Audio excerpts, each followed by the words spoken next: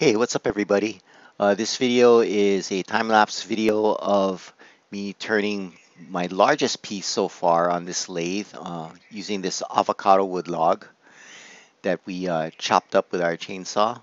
I'm chewing it up with my roughing gouge, trying to make it nice and round. And this was probably the limit of this lathe. So it continually started stalling out. I think the piece was just too big. So I tried sharpening the roughing gouge. That didn't really help. It helped a little bit, but it still kept stalling out.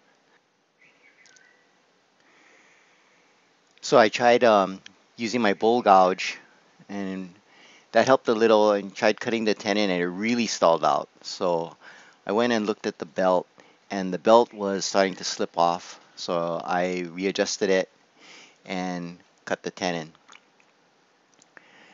So that helped a little bit more, but it was still a problem. So I decided to take it to the bandsaw and I basically cut it in half.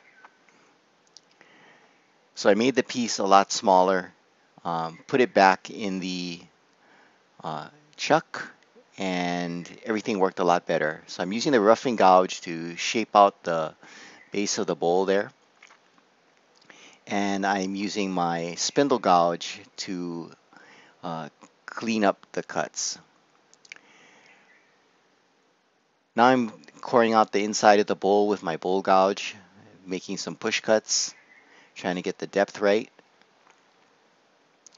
And once I get it close, I use my carbide tool to finish it out. And I'm finding that the carbide tool, especially on the avocado wood, works the best because this is an end grain turn and there is a fair amount of tear out. So I got it to where I wanted, and I'm going through the sanding, starting from 60 grit all the way up to 1,000 grit.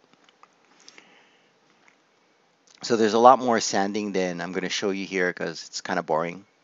So uh, we're going to finish it up with 1,000. Once it's done, I made a mixture of linseed oil, beeswax, and a dark walnut uh, Danish oil, which you can see there. Take my paper towel and just work it in.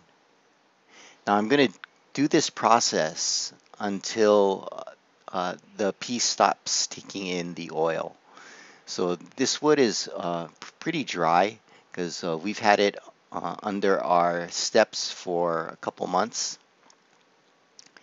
And one of the problems with turning the avocado wood is you'll be able to see it, especially on the outside of the bowl, is we'll get some tear out. See those little white dots? Those are the tear out. Now, I found how to get rid of that, uh, and basically all it takes is a little hand sanding in the direction of the grain. But in this case, I decided not to do it because some of those dark spots that you'll see where the tear out happens, it gives the bowl a little character, a little texture, so it's not like perfectly smooth. So with the other half, which is not on this video, I made it perfectly smooth, and I hand sanded all those little tear out marks. But so I had two different versions of the piece, and I don't know. This has some character there. It looks more natural. You can see the grain. You can see the marks. Really like the end grain turn of the avocado wood. That's it. Thanks for watching, and aloha.